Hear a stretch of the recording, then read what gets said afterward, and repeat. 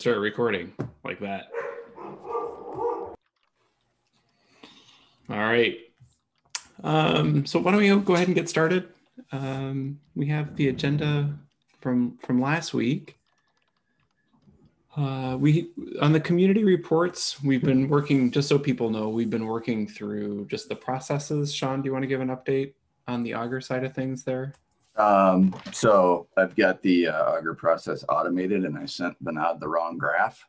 And I think it's important to note that both the particular repo that we got a request for the first request did not have a lot of activity in it. And so we were able to provide with Augur insights using one of the two visualizations because the other one just didn't have enough data behind it.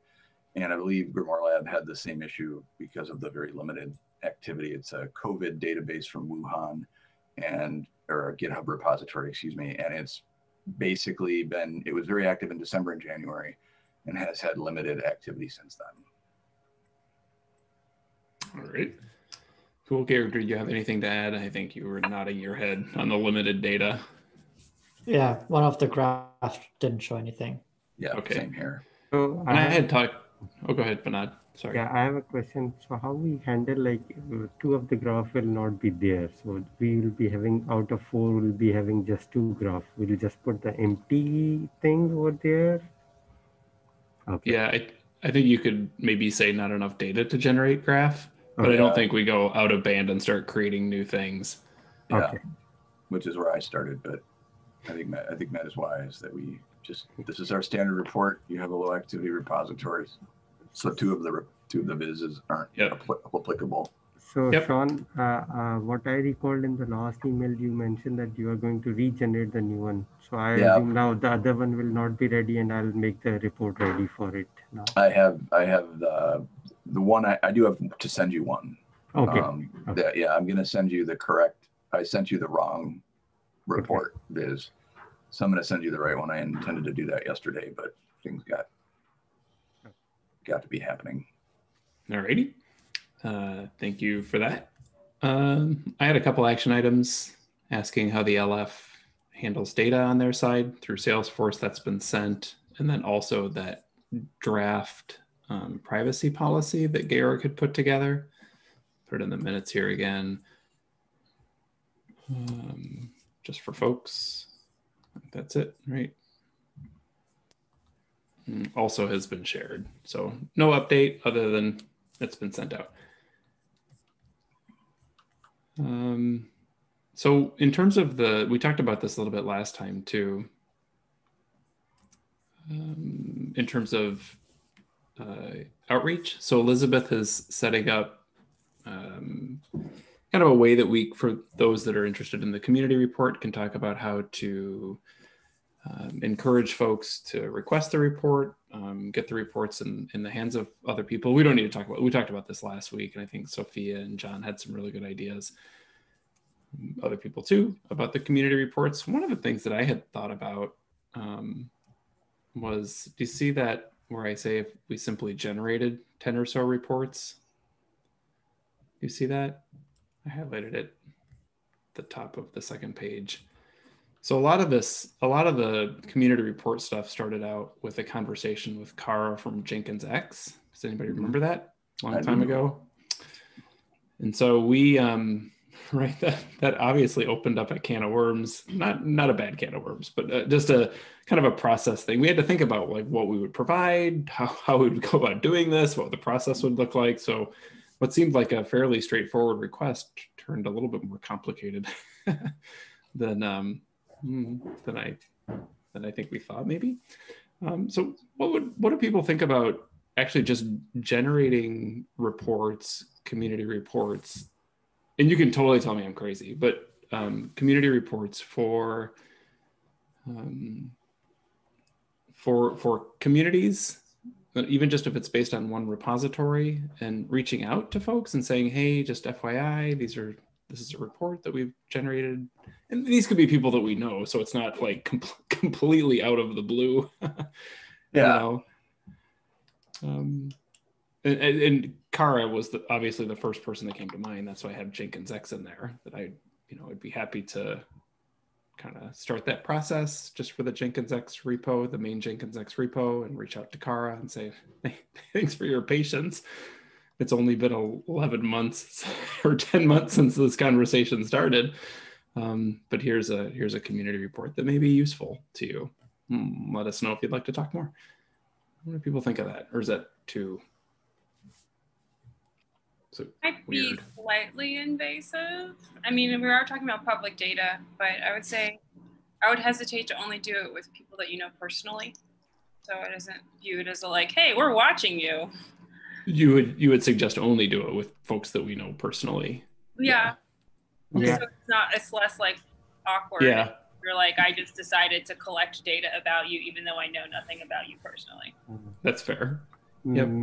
I propose maybe we contact them from ourselves and like ask them, will you be willing to look at it? And if they say yes, then we generate it and send it to them instead of just generating and sending it to them.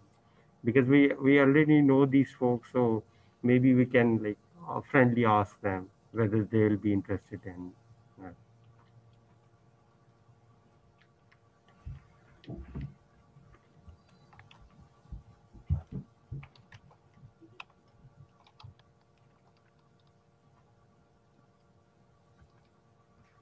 I'm muted.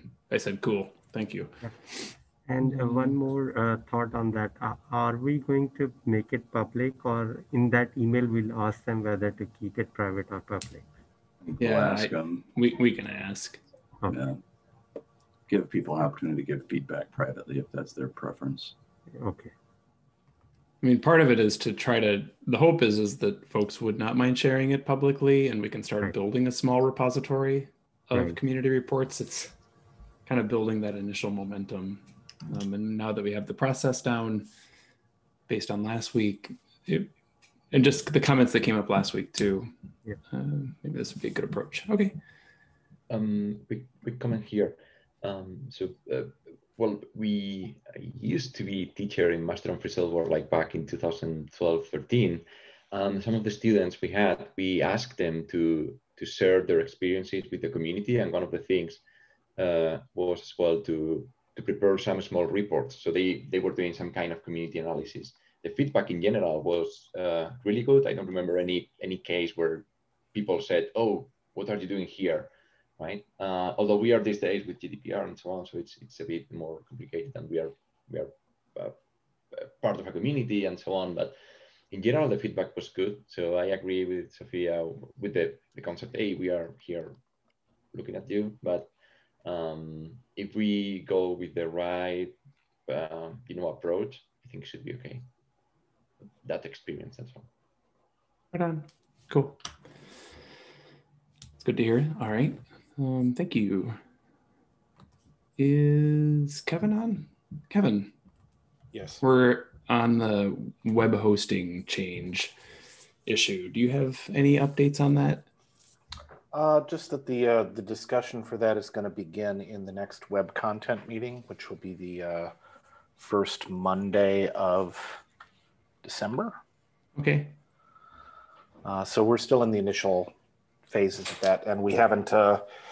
To start with, we're going to kind of create an exploratory document that kind of outlines the pros and cons of making the switch.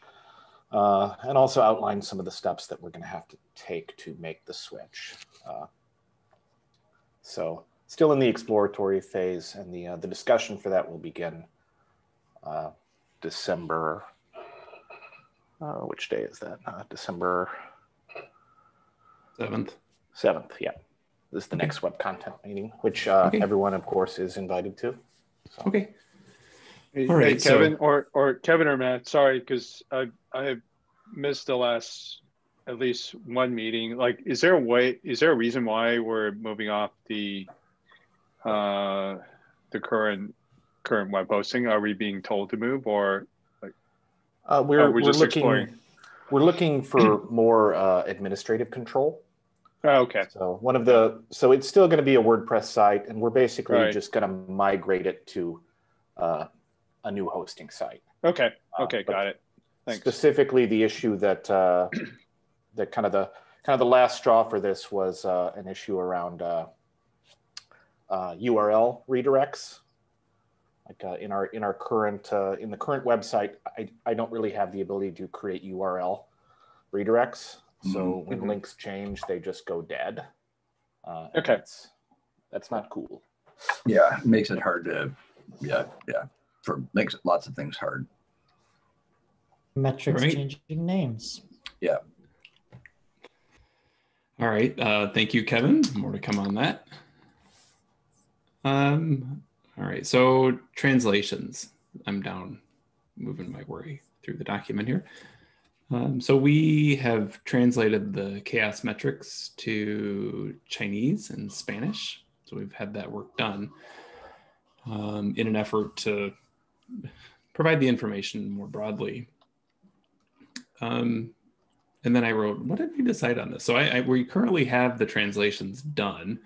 They're already behind, not surprisingly, because one of the metrics changed, the review metric, it changed to change requests. And anyway, we can get that fixed. But what did we decide on this in terms of making these translations available? I just forget. Go ahead, Kevin. My understanding is that we're going to take the initial step of doing our metrics release in those two languages that have been translated, and I believe it's Spanish and is it one of the Chinese dialects? Yep, Chinese. Which one? Mandarin.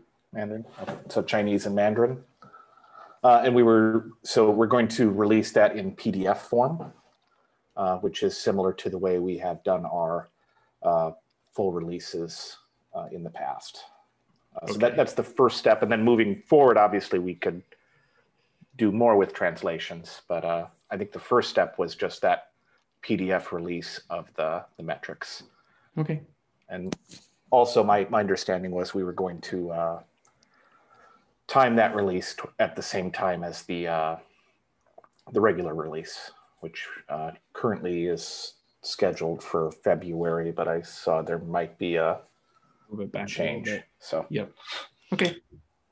Anybody have any comments or questions on that? If we are releasing it as a PDF, then there's no need to update the current translation because it's up to date with the last release. And so the PDF would reflect that release status, not the changes that we have made since that are currently under review. So you're saying if it's timed with the regular release, though, then we wouldn't release this until the next release, right? So in March time. Yeah, I'm talking about the current translations that we have already done. Yeah, I mean, is there something that would prevent us from just making the PDF right now and adding it to the web page? No. So let's do that. Yeah. In the short run, I think that makes sense. So Kevin, what would you need from me? I don't know that I need anything from you. Georg and I have collaborated on the releases in the past. I think there's probably some discussion that he and I would have to make this happen. And then once again, obviously, anyone else who is interested in taking part in that is certainly welcome to join. Okay. I think it's a matter of just uploading it to our website repo and including a link on the website. So part of the problem, there are some issues with the way we do this. So normally when we do the metrics release, all of these metrics pages have a page created on the website, and then the PDF is generated from the website. However, what's been proposed is that we just do the PDF, and the translation does not have any presence on the website. So we have to basically generate that PDF without the web presence. So it's kind of a new process. I mean, so where's the translation right now? They're in Markdown files. I see. So it's about the formatting and how to make it look nice in the PDF. Yes. Yeah. Understood.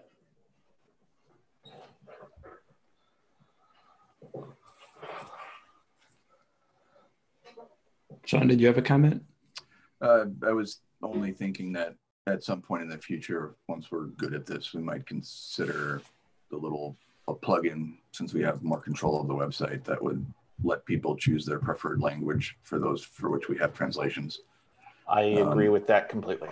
But it's an ambition more than something that seems like a logical first step.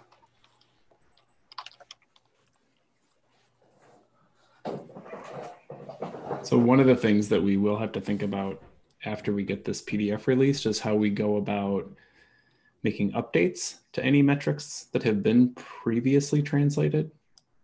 You know what I mean?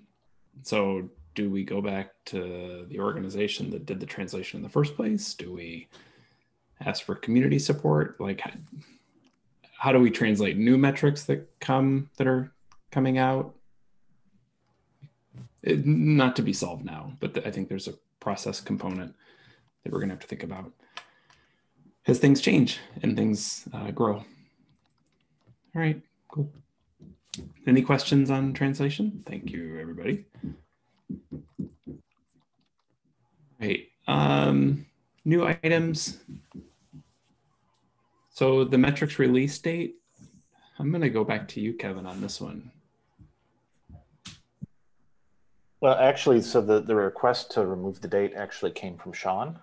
Right, and I agree with him completely. I think it makes perfect sense to push the date. Oh yeah, we built the dates around FOSDEM and OSS Summit North America. OSS Summit North America is completely moved, and so we don't have to spend July and working on a metrics release when that July and August tends to be the time that Europe is off a lot, and we don't really need to spend December gunning for a release prior to FOSDEM, since I would predict FOSDEM does not occur in person this year.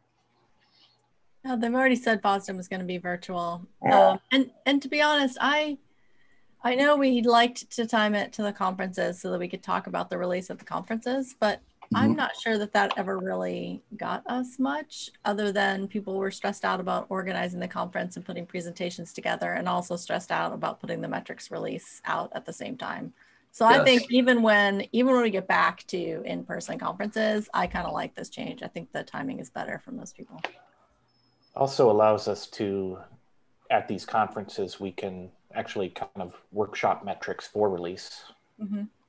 So. And I agree. I don't know that the metrics releases were ever really mentioned in detail at any of the conferences. Okay. Sounds pretty positive across the board. So I think the dates, if I'm looking, March 1st and October 1st, are those 6 months apart without doing my... Approximately, yes, actually, exactly November 6 months apart. January. They are 10 minus 4 is 6. Like it's like the middle of the alphabet to me, right? I've never, or that K area. I just not very good in that area. All right. Okay. Great. Oh, and keep in mind there were a couple other things that we had been kind of talking about coinciding with that first of the year release, and one of them is the thing we just talked about, the translations. And then the other thing we were talking about was archiving our weekly meeting notes. Yes. Right. So keeping a 500-page Google Doc 3 years from now. So those things would probably get pushed around to that March 1st time as well. Or I mean, there's no reason they don't really have to be, but it kind of makes sense to have that as kind of a spot.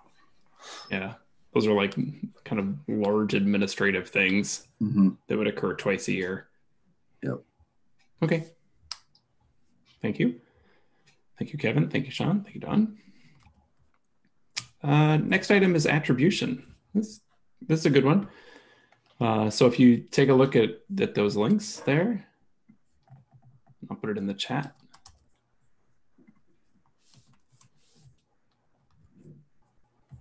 This is one thing that had been on the list for a while. So the LFX is it's a new page, I think, at the Linux Foundation that houses a variety of things. One is insights, one's mentorship. I think Community Bridge is now part of LFX. It's very trendy. So thanks to the folks at Insights, and thanks to Mike Dolan, who helped kind of get this done.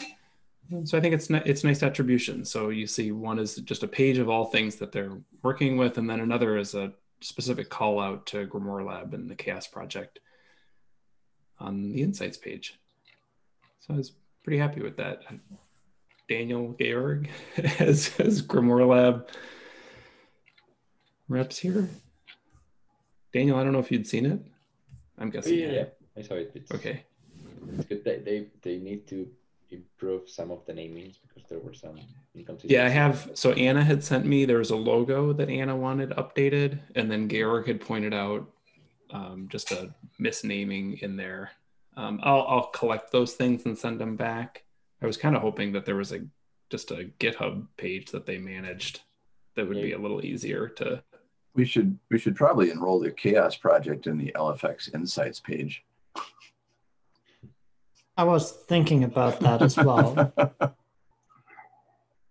Okay, so it's great news that they have finally done this. Next step, I hope, is to see LF Analytics and Insights as open source.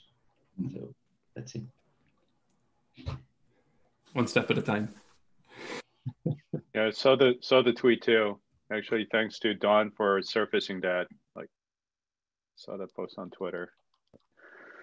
I just retweeted someone else. That's all it takes. Yeah, it works. But...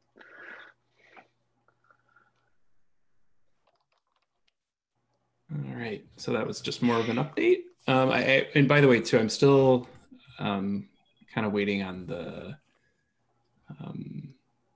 kernel report. So that there was also an attribution issue on the 2020 kernel report, and that hasn't gone through yet. So, but it should. So more to come on that. All right, community handbook. I'm guessing somebody added that.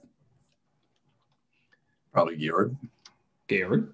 Just guessing. Sure. Here. I invited Jaskrat here. Go ahead, Jaskrat. Yeah, so as I was working on the community handbook as a part of Google Season Talks program, so I'm just prior to my ending, like I would be completing, like I've already completed the community handbook, which can be checked over here. And we also have a GitHub repo for this. So like all the basic pages have been implemented over here. And my next step would be to improve it in a better sense. And I usually invite improvements and suggestions which you can put up. So if you can help me, since it's the community oriented book, so I think like it would really be creative as a part of community. We all can get engaged into it and provide a better feedback so that we have a better outcome representation of the community CHAOSS community-wide handbook. So yeah. I'm very excited about this handbook. This is something we've talked about for the last 2 years. And I'm super happy that through Google Season of Docs, we were able to work with Jaskrat, who has put a lot of work into putting together this handbook, describing how we as a community function and work. And so I invite you all to please give it a read and give feedback. Yeah, I think it turned out really great too. Thanks for everybody that helped with Josh Karat too. I think Josh Karat, you had a lot of great questions for people when you were constructing the handbook. So thanks for everybody for helping out in that as well. But I think it really looks great. Sure, thanks. And the most interesting part for me and exciting part for me was to know the CHAOSS history, where I collaborated with various people, interviewing them, knowing about CHAOSS history in every possible sense, like how it evaluated with Linux Foundation, Bitergia, and the other community. So it was really fun knowing all those facts, and I have drafted all these things into the community handbook. So I'm sure like you're gonna have pleasure reading this handbook. And yes, I'm open to any suggestions and improvements. So you can just let me know either on the mailing list or just opening up an issue of the repository which I just forwarded over here. Well, thanks And again. we also had a second Google Season of Docs project by Shoya. She's also completing her work, and it's in the same repository. It's in the same handbook subsection there. Did you share that, Georg? Like put the link in just to highlight Shoya's work?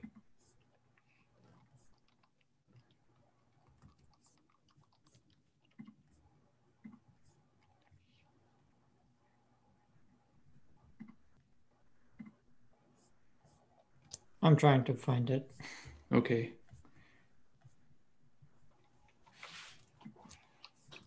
It's the badging, right? Yeah, that can be found below the D&I badging group within the same handbook menu. Yeah, so here we can. Got it. Matt Snell beat me to it. Thanks, Matt. Matt G beat me to that one. He's quicker to the draw. That's right. Excellent. So is Season of Docs over? The 30th, I think. Just 2 weeks left. 2 weeks. Okay. Gotcha. Right on. Let's see. We are working our way through. There are a couple things with respect to meetings. So I had a few.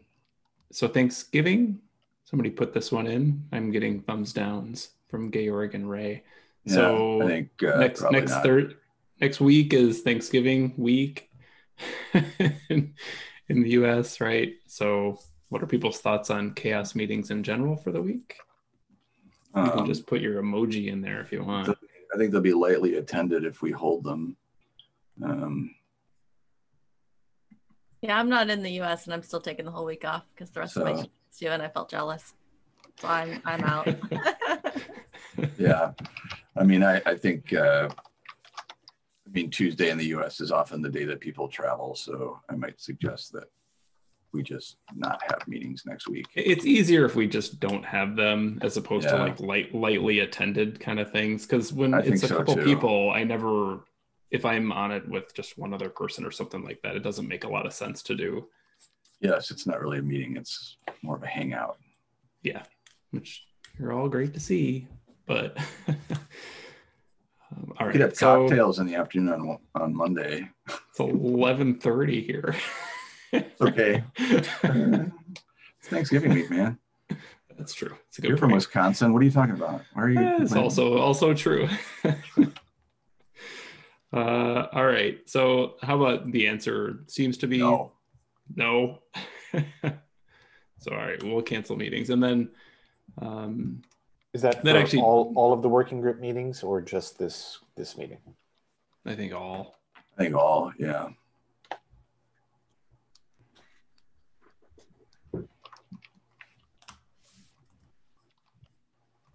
We'll send out a note to the list and wish everybody a nice week off.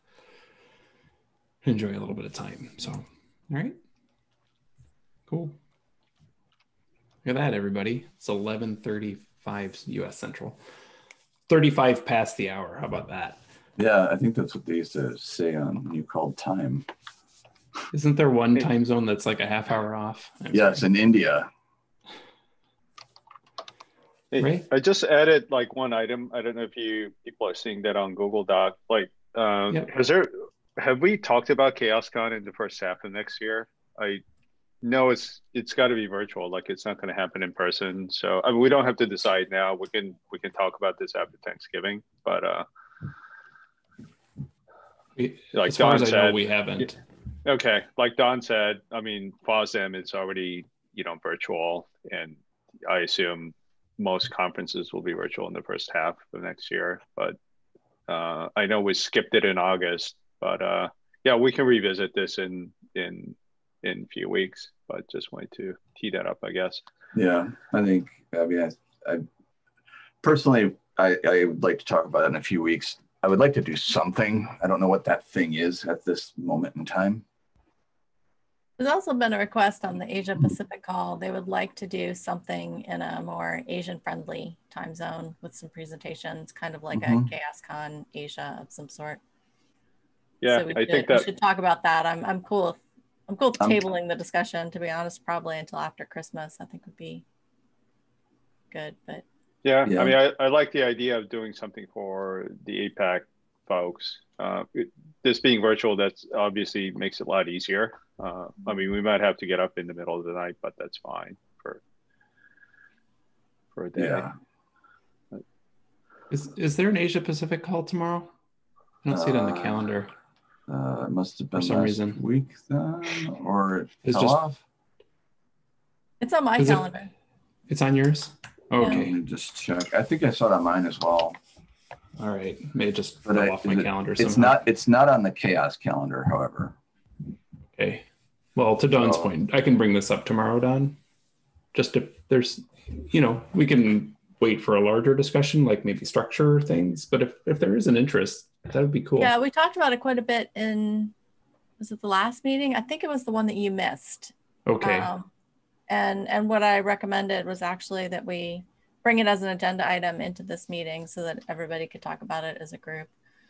But I feel like there are enough of us in Europe that we could cover part of the day before it makes sense for people in the US to participate.